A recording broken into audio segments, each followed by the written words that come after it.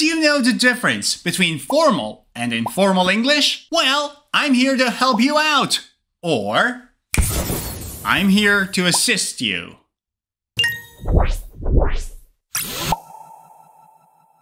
Hello and welcome to another lesson. In this lesson, we're going to talk about formal and informal English. But which one should you use? Well, it depends on the situation. If you're talking to your friends, you probably don't want to speak formally. That's when you use informal English. However, if you're at university and you're talking to your professor, or if it's a business meeting and you're talking with your business partner, or if you're at work and you're talking with your colleagues under professional circumstances, those are situations where you may want to speak formally. So it's very important to know what words and phrases are considered informal and what words and phrases, what alternatives are formal. That is what we're going to do. We're going to learn 20 pairs of formal versus informal vocabulary and phrases so that you would know which one to use depending on the situation. Are you ready? Let's start with the first pair. You know what help out means, right? If somebody asks for help, you may want to go and help them out. For example, can you help me out with this task? Can you help me out with this task? There's a very difficult task I'm dealing with and I need help. So I look to you and say, hey, would you mind helping me out with this task? Help out is informal. A formal alternative is assist. Assist. For example, can you assist me with this task? Can you help me out? Can you assist me with this task? So if you're talking to your best friend, you may say, hey Jack, can you help me out? But if you're at work and you're talking to your manager, you may want to say, sir, can you assist me with this task? Next word is give. He gave me the information. Now, instead of give, we can say provide. But if you use provide, you need the preposition with. Provide somebody with something. He gave me the information. He provided me with the information. Provide somebody with something. That's formal. I need more time to finish the work. I need more time. Need is rather informal. A formal alternative is require. I require more time to finish the work. Now, instead of more, if I say additional, it's going to sound even more formal. I require additional time to finish the work. Instead of finish, if I say complete, it's going to be even more formal. I require additional work to complete the work. Now, for a second, compare these two sentences. I need more time to finish the work. I require additional time to complete the work. You see the difference? Another verb, which is very useful in everyday conversation, is tell. I will tell you about the event later. A formal alternative is inform. I will inform you about the event later. Now, when you go to an event, they may offer some free drinks, right? You can say the drinks are free, but you can use a formal alternative instead of free, and that is complimentary. Complimentary is a formal way of saying something is included in the price. They gave us free drinks at the event. They provided complimentary drinks at the event. You book a hotel and you're wondering whether breakfast is free or not, whether breakfast is included in the price or not. You can call them and say, excuse me, I was wondering if breakfast is complimentary. I was wondering if breakfast is complimentary means I was wondering if breakfast is included in the price. Basically, it means I was wondering if I booked the room, is breakfast going to be free or not? Next word is think about. Now, I'll think about what you said. This is kind of informal, but if I want to make it formal, I can say, I will consider what you said. Instead of think about, I can use consider. I will consider what you said. Now, to make it even more formal, instead of said, I can say mention. I will consider what you mentioned. Compare the two sentences. I'll think about what you said. I will consider what you mentioned. One is clearly very useful in everyday conversation. The other one is good for formal situations. A very interesting phrasal verb is deal with. You deal with the problem, right? You deal with a difficult thing, like a challenge or a problem. Look at this example. I will deal with the problem later. Now, deal with is a phrasal verb, and phrasal verbs are considered informal. Now, a formal alternative to deal with is handle. I will handle the problem later. Now, handle the problem. Instead of problem, I can use issue. I'll handle the issue later. Look at these two sentences. I'll deal with the problem later. I'll handle the issue later. Next phrasal verb is leave out. If you leave something out, you fail to include it. It basically means you mistakenly did not include something you should have included. For example, she left out some details from the report. She left out some details from the report. Past of leave is left. Now, leave out is a phrasal verb, and as I said earlier, phrasal verbs are informal. Instead of leave out, what can I say? Omit. Omit. She omitted some details from the report. Instead of some, if I say certain, it's gonna make it more formal. She omitted certain details from the report. I'm pretty sure you're familiar with the verb buy. We buy things every day.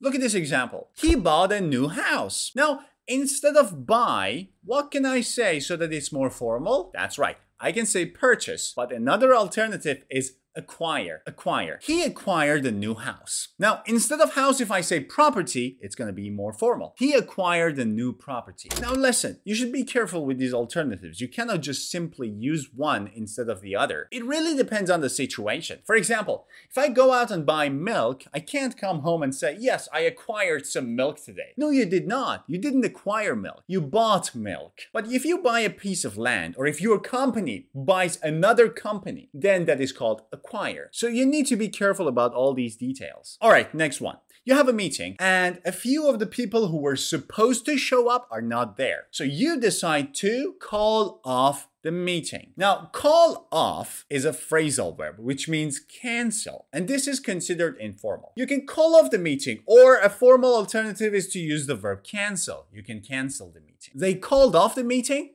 They canceled the meeting. All right, so far we've learned 10 pairs of formal versus informal words. Now, I have a paragraph for you. We're going to read this paragraph together. In this paragraph, I've used informal words, and together we're going to change informal words to formal words so that we have a more formal paragraph. Are you ready? Let's have a look at this paragraph. Yesterday, my manager asked me to help out with a project. I gave her the information she needed, but I told her I need more time to finish the work. She said she'd think about it and would tell me later. At the event, they gave us free drinks, which was nice. There were some details I left out of the report, but I will deal with those later. By the way, my friend just bought a house, and the meeting for tomorrow was called off. That was an interesting text, and the tone is informal. Let's swap some of these informal words for the formal alternatives. Instead of help out, we can say assist. My manager asked me to assist with the project. Instead of gave, we can say provided. I provided her. Instead of needed, we say required. I provided her with the information she required. I told her I need more time. I told her I require additional time. She would think about it. She would consider it, would tell me later, would inform me later. They gave us free drinks. They provided us with complimentary drinks. I left out of the report. I omitted from the report. I'll deal with those later. I'll handle those later. My friend just bought a new house, acquired a new house, or better yet, acquired a new property. The meeting was called off. It was canceled. And now, look at this text. It's more formal than the previous one, right? If you want to read it, pause the video, read the text, and then play the video so we continue with the next words. All right, let's continue the lesson. But before we do that, let me tell you something. Do you want to have the summary of this lesson with all the words, all the example sentences, with some beautiful pictures in a PDF file? Or better yet, do you want to have the summary of all of my YouTube channel videos in one PDF file?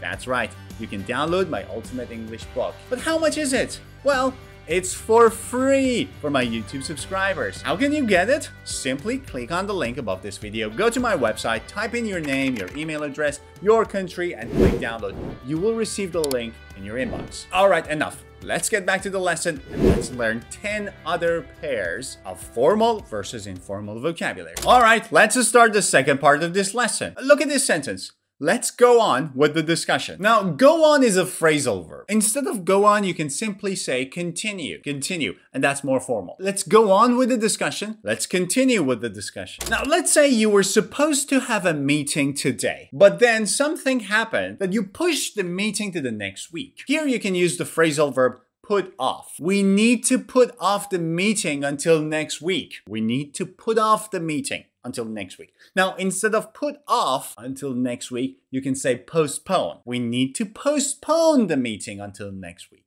Now, let's say there is an issue that some people are trying to solve. Now, what they will need to do is to look into the issue. They're going to look into the issue to see if they can solve it. But instead of look into, you can use the formal verb investigate. They are going to investigate the issue. Look at this sentence. I will find out more about the project. So there is a new project and you don't know much. What you need to do is to find out more about this project. Now, instead of find out, you can use the formal verb discover. I will discover more about this project. I'm pretty sure you can see a pattern here. Phrasal verbs are informal, and you can replace them with a simple verb that makes it more formal. Here's another example. Look at this. He showed up late for the party. So there was a party at 8 p.m. and he showed up at around 9. He showed up late. Now, show up is a phrasal verb. Let's replace it with a simple verb. Arrive. He arrived late for the party. Just simply replacing a phrasal verb with a simple verb to make it more formal. Here's another example. I'm going to ask for help. There is something you're dealing with and it's really difficult and you can't do it alone. So you're going to ask for help. Now, instead of ask for, which is a phrasal verb, you can simply say request. I'm going to request help. Now, instead of help, if you say assistance, you make it even more formal. I'm going to request assistance. If somebody makes an offer and you don't like it, you can simply say no. For example, she said no to the offer. But say no is not formal. Under formal circumstances, you may want to say decline. She declined the offer. She said no to the offer. She declined the offer. Look at this one.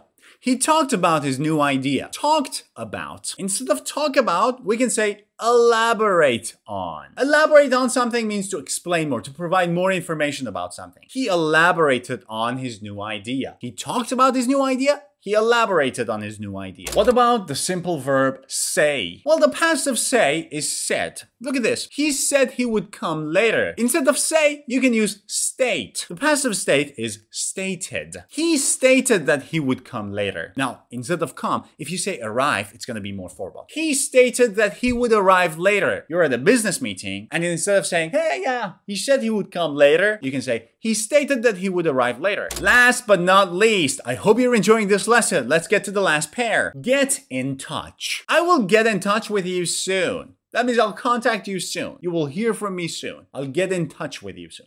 Instead of get in touch with, what can I say? A simple verb.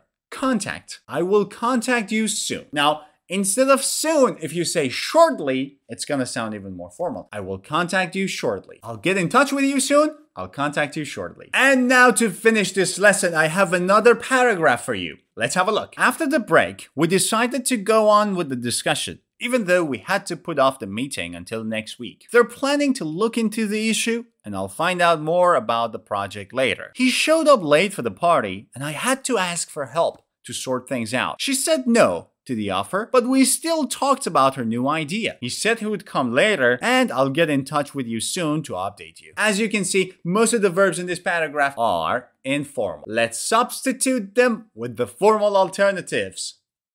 And that's it. If you want to read this paragraph, pause the video and have a look. Now this paragraph sounds more formal. I hope you've enjoyed this lesson. As always, don't forget to give this video a thumbs up, and if you're new to my channel, click subscribe. See ya.